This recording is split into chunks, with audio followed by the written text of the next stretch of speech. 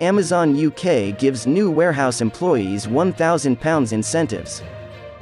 Amazon is giving up to £1,000 in joining incentives to new warehouse employees in the UK as it seeks to fulfill increased demand and combat an escalating labor shortage. The online retailer is advertising for urgently required warehouse pickers and packers throughout the nation, with hourly wages starting at £11.10 for daytime hours and up to £22.20 for overtime. Amazon now has positions available at warehouses throughout the country, including Darlington, Dartford, Swansea, Redditch, Coventry, and Redruth, as well as in a number of London sites, including Croydon, Enfield, and Luton. According to job advertisements on the Indeed website, employees hired between now and September 18 are eligible for the incentive.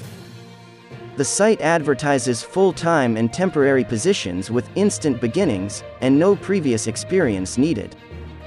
It comes as UK businesses struggle to fill positions across a range of sectors due to gaps left by EU employees returning home as a consequence of Brexit and the epidemic, as well as individuals forced to self-isolate due to COVID.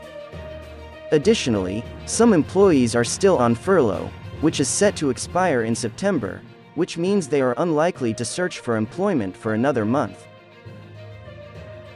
There is a severe lack of truck drivers, and hospitality businesses have struggled to fill positions since reopening after the lockdown. Due to the severe scarcity of delivery drivers, supply to supermarkets and hospitality establishments have been interrupted.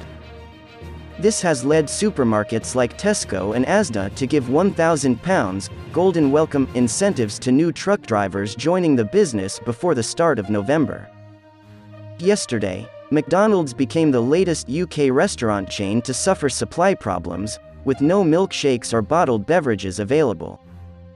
The British Retail Consortium warned today that the sector is facing a 90,000-strong driver shortage and urged the government to take action to address the issue.